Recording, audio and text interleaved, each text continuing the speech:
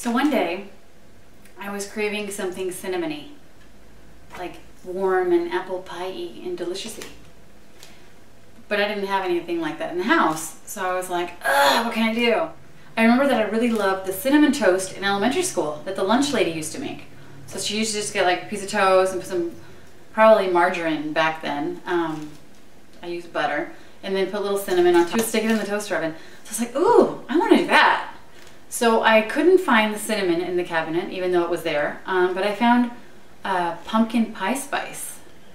But what's funny about pumpkin pie spice is there's no pumpkin in it. It's just like a combination of lovely spices for pumpkin pie.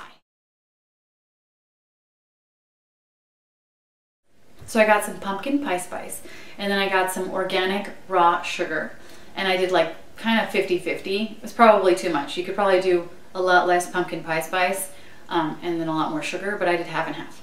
Mixed it up in a little jar.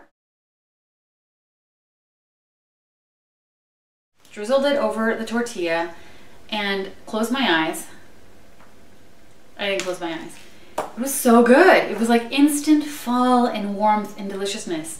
So one morning when you wake up, or one middle of the night, or one afternoon, when you're craving that warmth of the holidays and that, my mouth is watering, seriously. You know, pull a piece of toast out of the fridge, or a tortilla, or a crusty piece of baguette. Whoa, go crazy.